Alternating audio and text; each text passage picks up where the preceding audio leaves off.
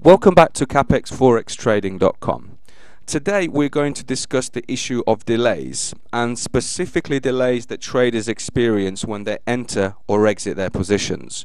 We're also going to talk about requotes that are directly linked to those delays, but ideally what we want to kind of get across in this video is that these delays can work against you simply because you're not able to enter or exit the market when you want.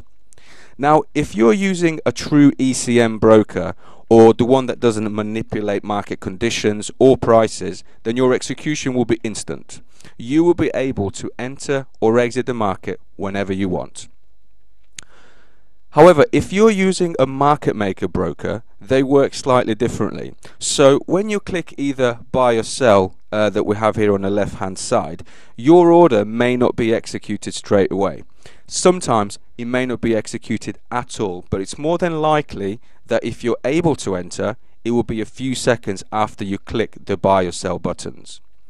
Now, at periods of high volatility, this delay could be as long as 10 seconds, and this could be very crucial, especially if you're trading low time frames. Now, the reason for this delay is that your broker is not able to provide the price that they're quoting at the time, so they give you the next best thing, a requote for the same transaction at a different price. So the price that you originally saw and wanted is no longer available. So for example, if I wanted to enter the market now at 38.2, I would not be able to enter that market at 38.2. The actual buying price would be much higher provided as a requote, and then I will have to make a decision whether I want to enter the market or just leave the trade and move on to the next one. Now, if this happens, then this is a basic example of how the broker is making or changing market conditions in their favor. And you may find that the requoted price has a much wider spread on it, meaning that the broker makes more money out of you should you accept that requote. And in fact, don't be surprised that during this high volatility, the requoted price also gets requoted, and it's always in the favor of the broker. So the spread between the selling and the buying price would widen out so much that it will make you want to question whether you want to enter that trade or not. So in terms of our example, what we've got here in front of us is a 1 minute chart. And the reason why we chose a 1 minute chart is because it's a very quick price moving chart where you have to be very quick to enter your trades and obviously exit for a profit. So let's say that we wanted to enter here at the bottom of this candle. So we'll just mark that with a line, and we'll also mark that with a horizontal line so that the cross represents the point of our entry.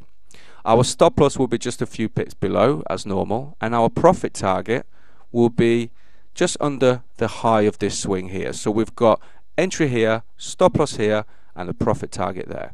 Now this looks like a very good trade if you've got, low spreads and you're trading low time frames. So the actual pip amount might not be great, but if your investment is a lot more, then this could be a great trade.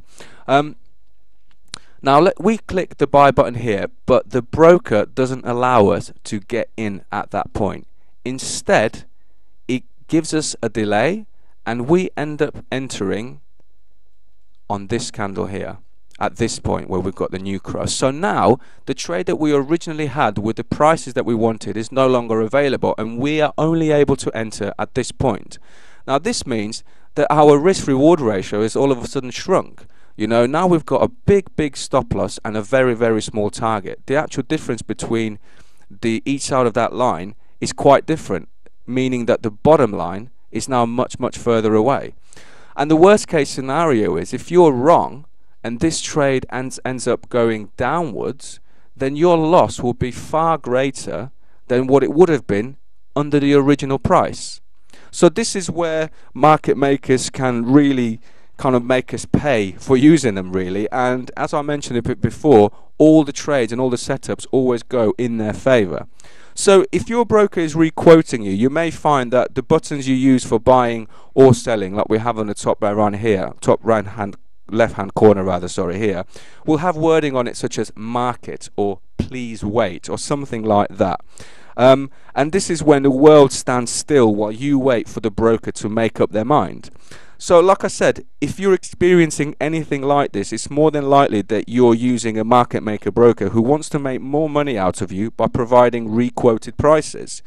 However, you should always be able to enter the market straight away at the quoted prices, and it should only be up to you when to enter the market, not the broker. So just be a little bit more careful, do a lot more investigation, and if this does happen within your broker platform, then ask your broker why this has happened.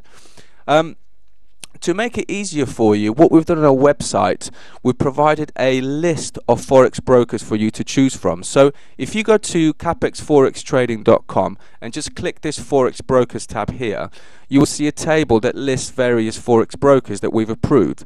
Now, each one of those brokers has a link on it to open a live account or to open a demo account. So it's completely up to you. Have a little play around and see if you can find a broker that's suitable there for you. So that concludes this lesson. If you do want to follow us on our YouTube channel, that would be great. Also, if you can follow us on Facebook, Twitter, LinkedIn or Google+, that would be fantastic. And we shall see you for the next lesson. Thanks.